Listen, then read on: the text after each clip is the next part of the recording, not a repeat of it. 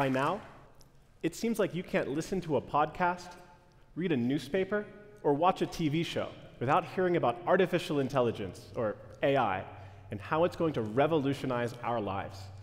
It's everywhere. Vacuum cleaning robots help keep our floors tidy. And in some cases, we have hotel concierge robots that can bring us toothpaste to our hotel rooms when we forget to bring some.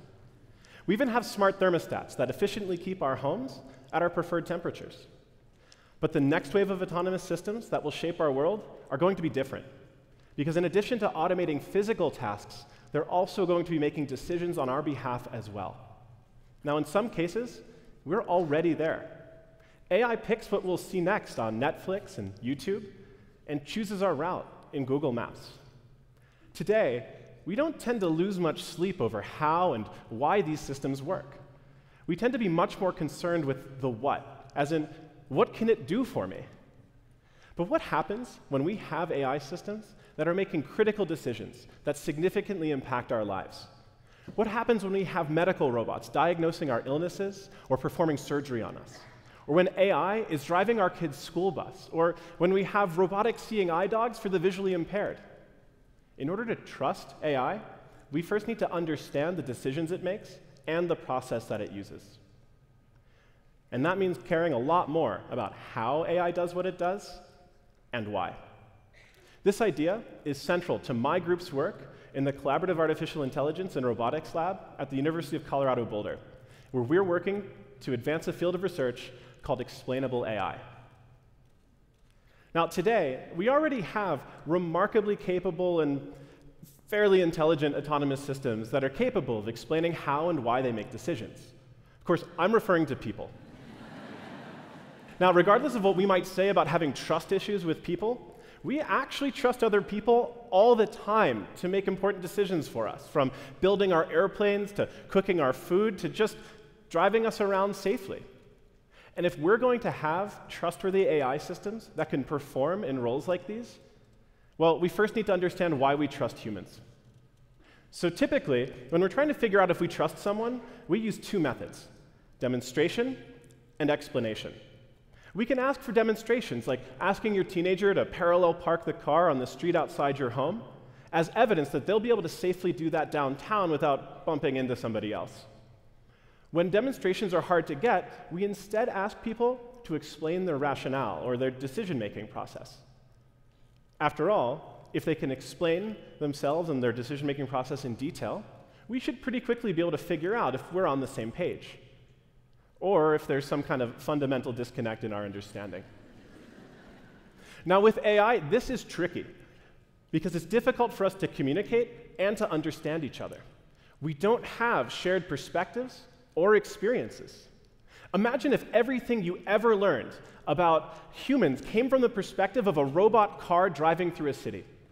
How could you possibly understand what a person stopping to tie their shoes was doing, or why they were doing it? I mean, in order to do that, you'd have to know what shoes are, you'd have to know that people wear shoes, that shoes come untied, and so on. Our autonomous systems tend to behave as if they were born yesterday, because in many cases, they effectively were. Because they don't share our experiences, they don't have what we would call common sense. And that's why their model of the world can be so vastly different from our own. Explainable AI can help us figure out these differences, improving communication between AI and humans. But in order to get there, we first need to rethink how we create intelligent systems. So typically, we would write computer code to define rules and logic to help them sense, think, and act. But it's just not feasible to anticipate the infinite number of hypothetical scenarios that an AI might find itself in when it's acting in the real world. So instead, it's better that we write code allowing these systems to learn from demonstrations and experiences, extracting patterns from the data to generate their own rules and logic. This is called machine learning. And fortunately for us, it does tend to work pretty well at finding difficult rules or complex patterns in data that humans may never be able to figure out. Unfortunately for us, it can be pretty difficult to figure out what the machine really learned, or how and why it learned what it did. It can be a black box. So this introduces a challenge. If I can't just look at the rules, how do I know what they are? How do I know that the right rules were captured? A great example of this was an AI system that was trained to identify if a photo contained either a wolf or a dog. And at first glance, it seems like the researchers got this one right. Until you realize that this system doesn't actually know anything about wolves or dogs, but rather picked up on the fact that there was snow in the background of every single photo of a wolf.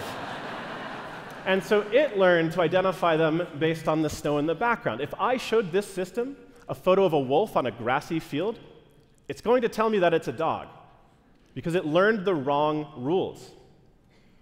Explainable AI can help us figure out what a machine knows and if we can trust it. Now, I should be able to ask my robotic seeing eye dog questions. Questions like, if there's a human 2 feet in front of you, will you avoid them?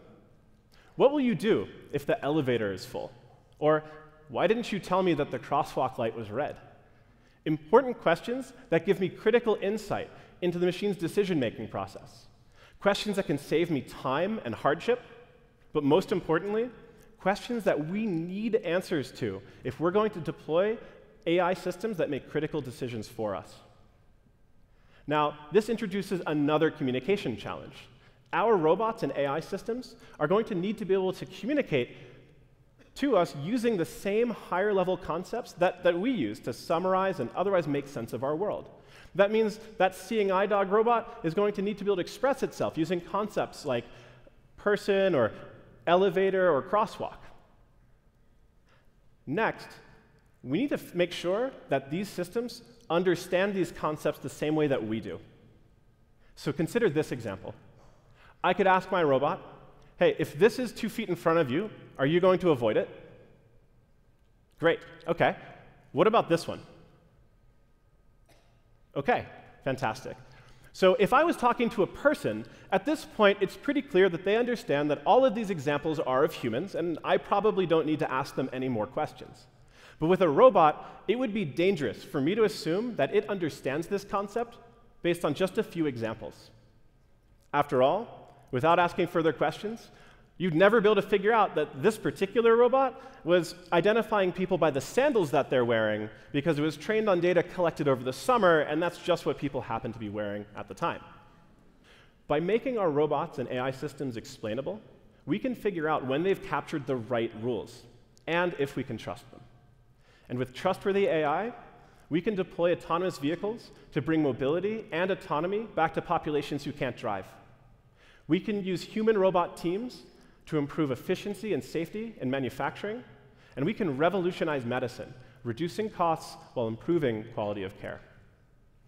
But to achieve this reality, we need broad participation. We need everybody to be able to be asking these kinds of questions to help create and shape trustworthy AI systems that fit into a vision of the future for all of us, not just a world designed by programmers or researchers. The famed physicist and Nobel laureate Denis Gabor once wrote, "The future cannot be predicted, but futures can be invented." And when we can bridge the gaps in understanding between how we think and how our AI systems think, we can be sure that we invent the future that we intend to. Thank you.